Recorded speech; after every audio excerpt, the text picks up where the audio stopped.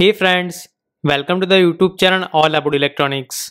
So in this question, we have been given the sequential circuit and here we have been given that the propagation delay of this AND gate in the given circuit is equal to 1 nanosecond. Moreover, here the propagation delay of the flip-flop or this clock to Q delay is also equal to 2 nanosecond. And moreover, here we have been also given the setup time for the each flip-flop, that is also equal to 2 nanosecond. So here, for the given sequential circuit, we've been asked to find the maximum clock frequency in a megahertz such that there is a no setup time valuation for the given circuit. So let us find that.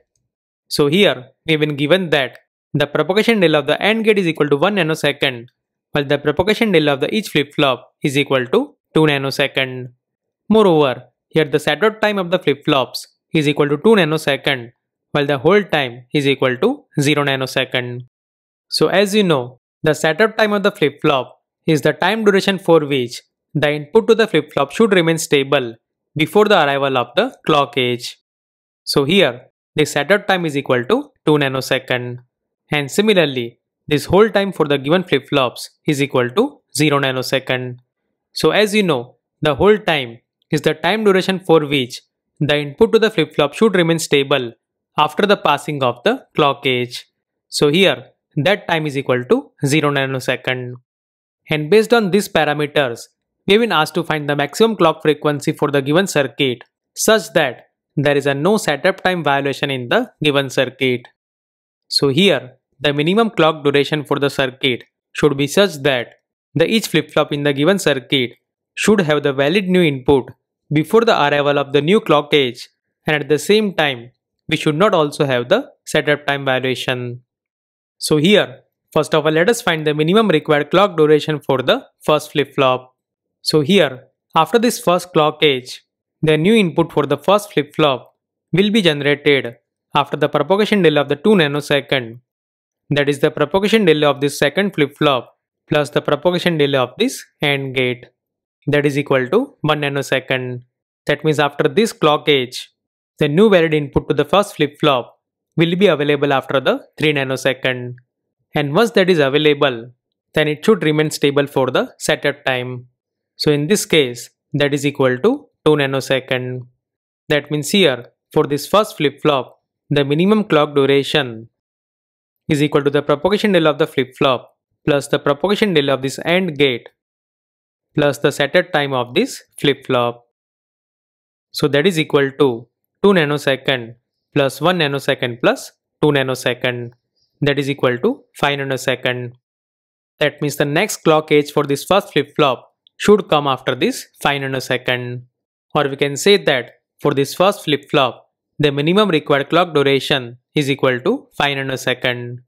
So similarly, now let us find the minimum required clock duration for this second flip-flop. So for the second flip-flop, the new clock pulse will get generated after the propagation delay of this first flip-flop. So here we are assuming that before the arrival of this first clock edge, the new valid input is already available to this first flip-flop.